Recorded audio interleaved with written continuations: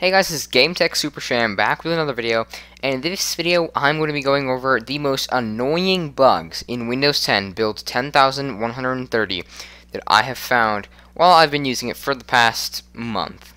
These are so annoying. Some of them are just stupid, but anyway, let's just get right into the video. So, brand new calendar app. I'm going to go into the settings, okay? I'm going to go into settings, go into calendar settings. Everything's fine. I'm going to go into accounts. I'm going to pick an account, okay? Everything looks great, and this isn't really a bug, just as much as something completely annoying.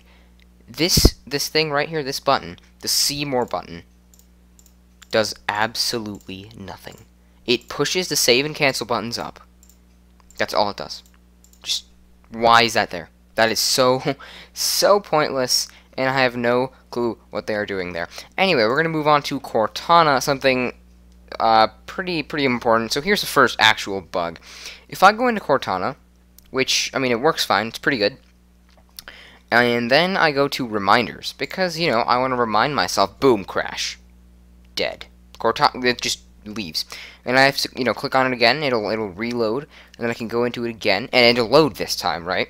And then I want to add one, and I can't add one. It just doesn't let me add one. I don't know what it's doing. Is it actually loading? Is it doing something? Every single time I add one and nothing happens. Just, I can't put in reminders. And it's really weird. I don't really know what's going on here. Okay, so this next bug it's not going to stop your workflow or anything. You may not have noticed it, but I definitely did, and it really bugs me. And that's that there are literally 3 different right-click context menus in Windows 10, and oh my god, they're all over the place. So the first one, the supposedly system-wide one, is when you right-click on the desktop. You get, you know, this white shadow. It looks pretty nice. Right-click context menu, and that applies to the taskbar. That applies to any files in File Explorer. That's just how it works in Win32 desktop apps. It's nice. And then you go into the Start menu, or the Start screen, and you right-click on any tile or any app, and it's black, even though I had a white one on the desktop. And the black one doesn't have it doesn't have a shadow, has a completely different theme, a different font size, and I don't like it as much as the desktop one, but it's there. So, you know, that's one. And then there's more. The jump lists are completely different.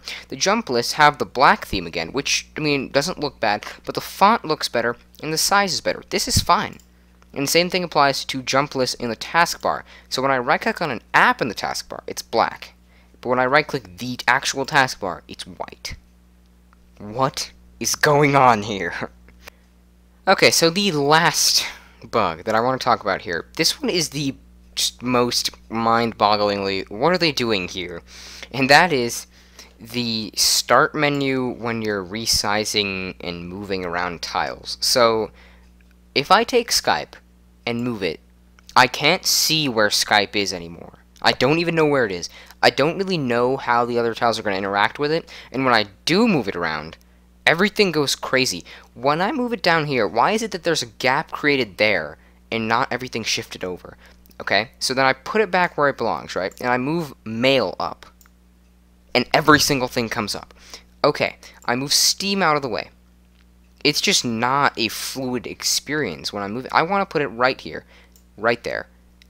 It's really hard to see what exactly is going on here when you're doing this. It's just not a fluid experience. I can't really see where I'm going.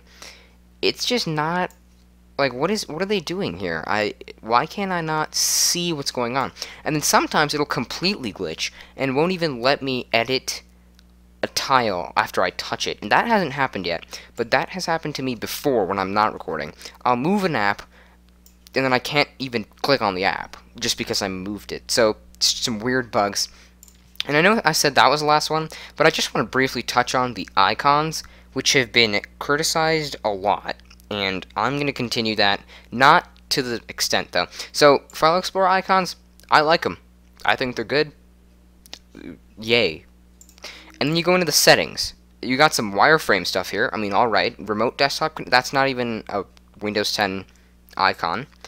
Clearly, tons of desktop apps need to be fixed. They are not Windows 10 icons. I mean, this is not a Windows 10. This is not even the same icon from File Explorer documents. But then, you know, I'll go into settings, and I see wireframe icons instead of these icons, which should be throughout the entire operating system, but they aren't for some reason.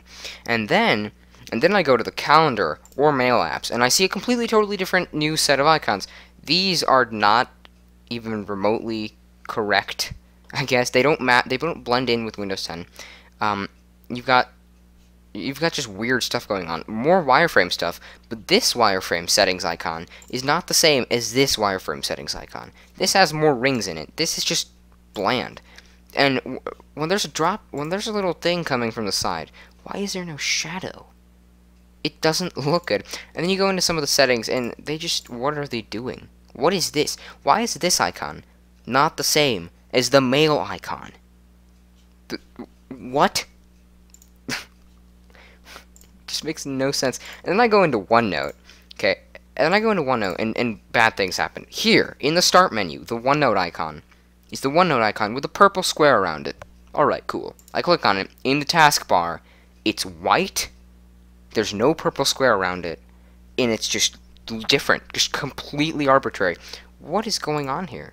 Like, I understand that this is a not even beta. This is a, you know, insider preview. But how are they going to unify this in a month? It's going to be pretty tough. They're really going to have to work on unifying the user experience, fixing these bugs. But these bugs are minor bugs. They can be fixed. But the icon stuff, like, half of the operating system is wireframe. Half of it is still Windows XP. And the other 0 is just not even, it's just like Windows 10 style. I have no idea what's going on with my math or with Windows 10's icons. I think some of them look really good. Some of them look horrendous, and some of them have no idea what's going on. But sorry if this was a rant, guys. I hope you at least saw some of the bugs and some of the frustrations in Windows 10 build 1030. But yeah, that's pretty much it, guys. Stay tuned for more Windows 10, more other tech videos. But yeah, that's pretty much it, and thank you for watching.